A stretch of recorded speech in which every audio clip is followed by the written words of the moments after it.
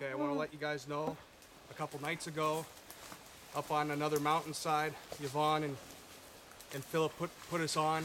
I was on a bait with a bear, and I was shooting archery with my bow, and I used a raged mechanical broadhead, and we looked for a day and a half, and we never got that bear, even though I put a nice shot in on it. Last night, we retrieved this bear this morning. I used a fixed head, and I recommend using fixed blades when you're bow hunting out here with Yvonne and Philip.